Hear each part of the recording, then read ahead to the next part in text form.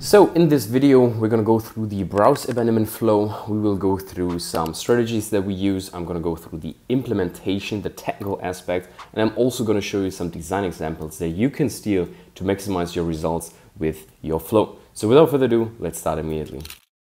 So welcome in this browse abandonment tutorial for Klaviyo in 2024. If you're watching this in 2025, I'm super sorry, I'm going to delete this. But this is probably, how I feel most of the times when we audit some new accounts.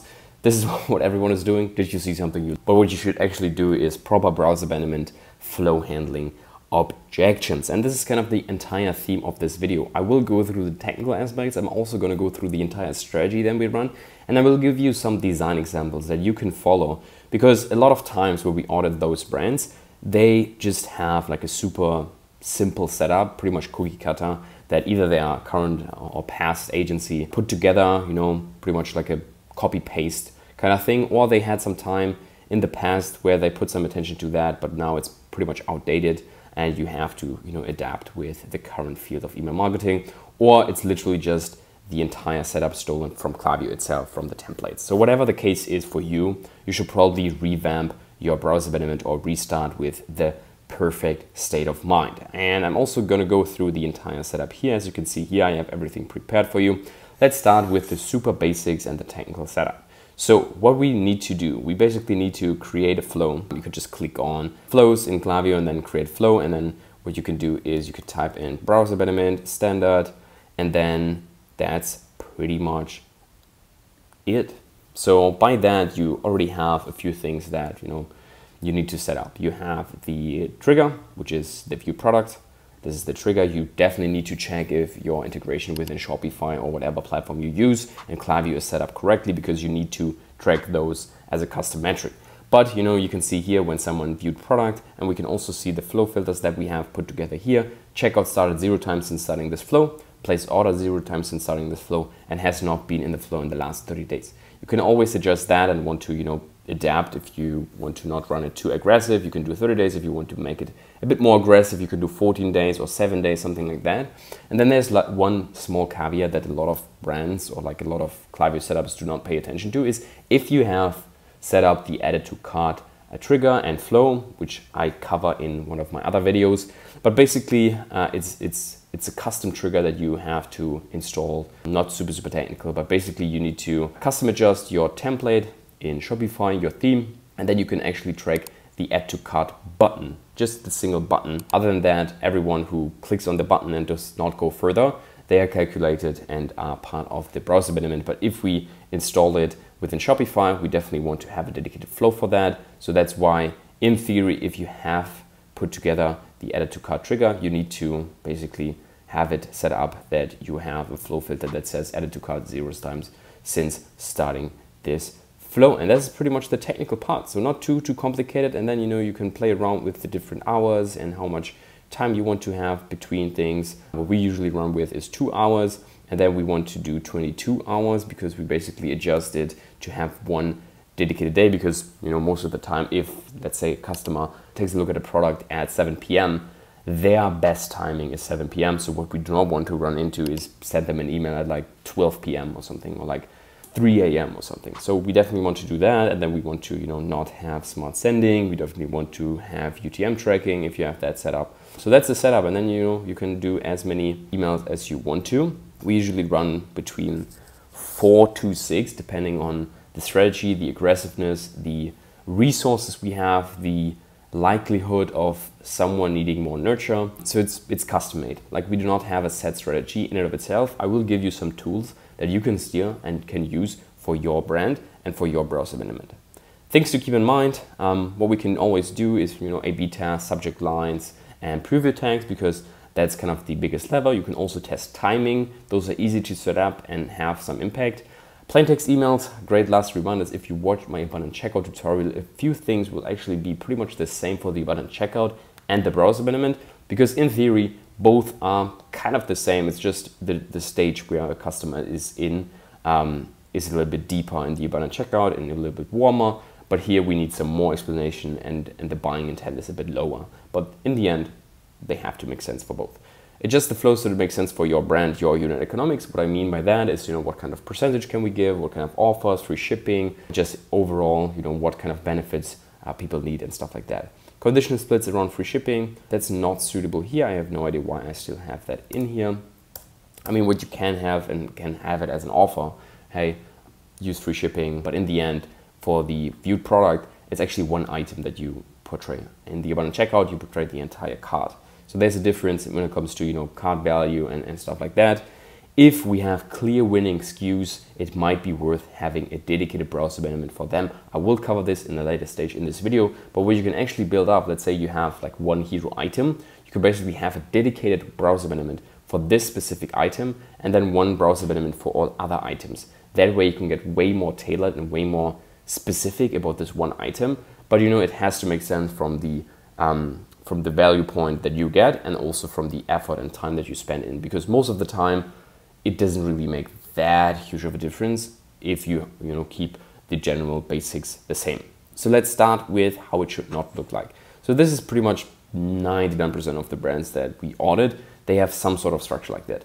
They have a reminder, they have 10% off, and then they have a 10% reminder last chance.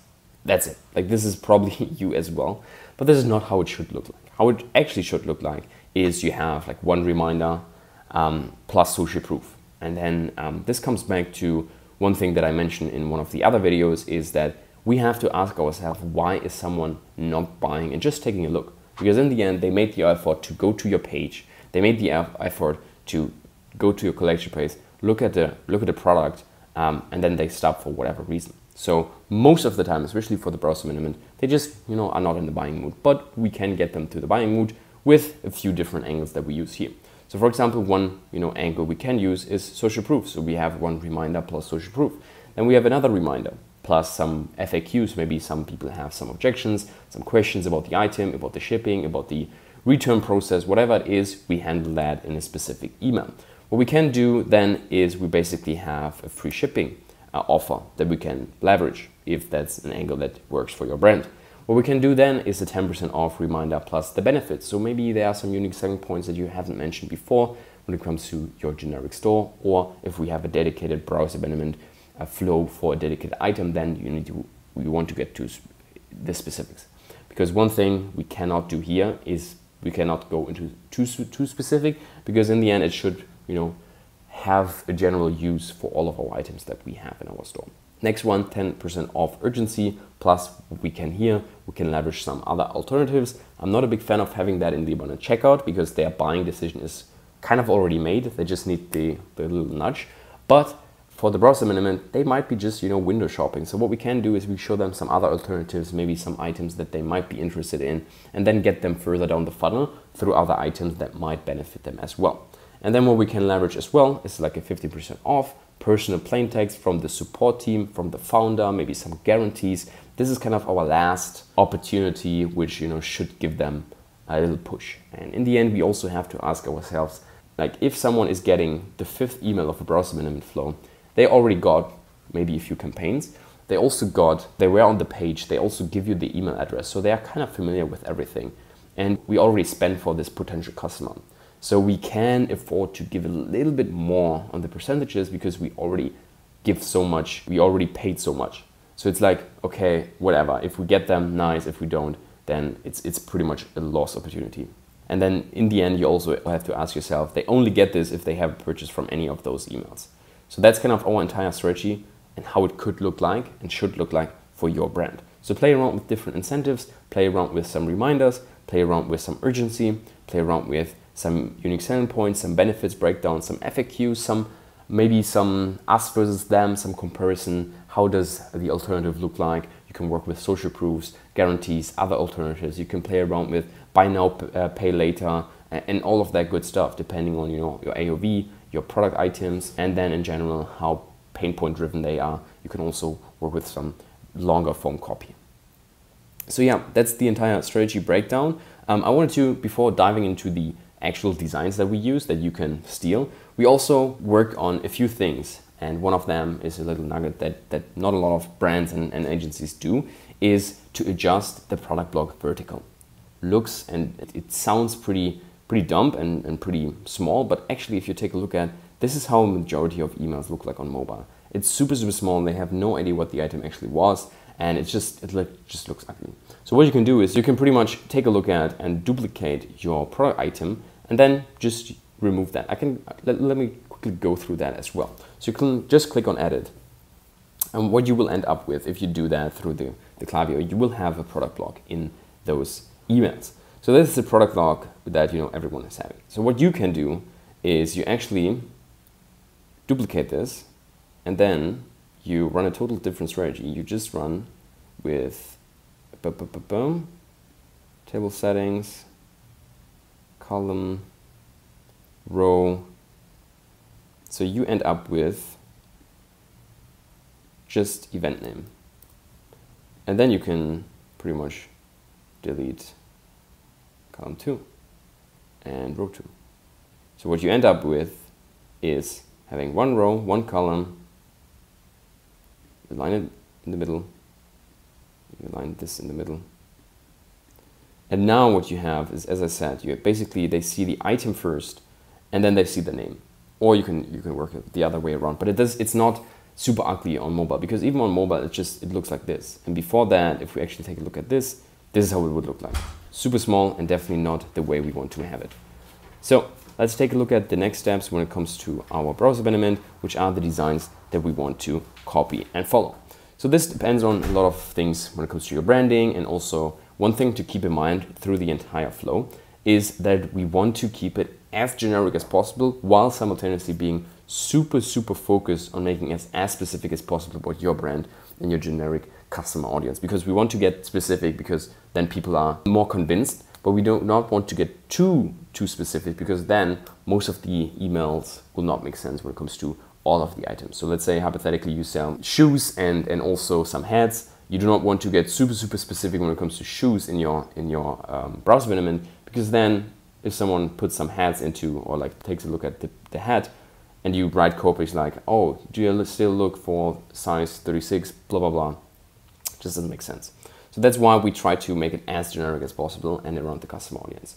So here, for example, is one brand that we work with. They sell sweat-proof protection clothing. So here you see the last fix you did for your sweat problem. So we go benefit specific. You've heard the claims, the countless promises of ultimate protection, maximum observancy, and complete comfort. This is what like everyone else is saying. Here's where you already had your eyes on the price. Aegis for this, other alternatives. Works 100% guaranteed even in stressful situations. Doesn't clog pores, cause rashes or other skin issues. 0 white streaks or stains. Stain-free and no risk of running expensive clothing. Healthy and environmentally friendly. So we pretty much win all of these categories. Stop sweat marks now. Benefit-driven call to action. Below are direct comparisons showing just how Aegis products perform and bring your confidence back. Without Aegis Boxer, without versus with, and you can see the clear benefit that we're getting. Here another one, but we go into more detail. We totally get it. Battling sweat and the embarrassment it brings can be overwhelming, blah, blah, blah, blah. Not sure whether they work. And then we have some, because this is kind of the pain point that we saw. A lot of people, they tried a lot of things and they are not sure whether their items work. These shirts are great. Just purchase 4 more, yada, yada, yada. So here another example, Got Sweet Cravings, because this is the angle that, the brand uses. It's basically a vegan and gluten-free dessert. So Got Sweet Cravings, which is why people buy something. We show them the item, vertically adjusted, not horizontally. Desserts can definitely be both delicious and conscious. Our ultimate, and then here we actually put in the items that they were looking at. Our ultimate Xmas treat box is the perfect example. So whatever they are taking a look at, it's specific about their item. The item is the perfect examples. Our creations are made with love and care, using organic, gluten-free and kosher ingredients that cater to your health-conscious lifestyle. Blah, blah, blah, blah, blah, blah, blah. Get treats now. Don't believe us, hear feedback of our delighted customers, and then we go into the specific of some customers. Perfect appreciation gift for my vegan friend. We adjust and pick the customer reviews specific to the customer audience and the benefits that they are hoping to get out, and maybe also cover some objections that they have. Here another example of a plain text one. This is what you can leverage within your email marketing as well, whether it's coming from the support. You can also subject line, for example, hashtag request 1577, and that way they think, oh my gosh, what is that? And then they open it and they see, oh, hey, this is Maria from the customer support team of your brand, and we were having a look at the item you were looking at, and we want you to have the benefits, yada yada yada. That's why we created a unique code for you. Use whatever for 15% of discount code. So that's the entire breakdown of how to set it up Klaviyo. You could see that. How to set up the product blog vertically, so you actually, it actually makes sense on mobile and you have it mobile optimized. I went through all the things you can test and what to pay attention to. I also went through the entire strategy from A to Z, what we can do and how it should look like. And then also I went through the emails that we use to maximize our results, so you can steal that.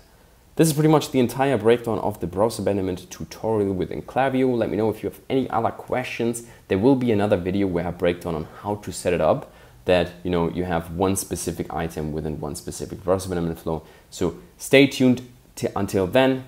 Make sure to schedule your call if you're a brand doing more than 50K per month to maximize your email results. And until then, wish you a wonderful rest of the day. Take care. I hope this Browse Abandonment flow breakdown was of value to you. If you want us to handle all of that, then feel free to schedule your call with me. There's a link in the description that you can click on. It gets you to my scheduler. We have a super casual conversation, and by the end, you will leave with a free audit, 30 to 45 minutes of pure value that you can steal and implement yourself, or you let us handle all of that. Other than that, make sure to go through and lurk through the YouTube channel. I have some other videos on some tutorials, on strategies, on design examples, on everything you need to know when it comes to email marketing things within Klaviyo and outside of Klaviyo. So make sure to check that. Other than that, I see you in the next video. Thank you so much for watching.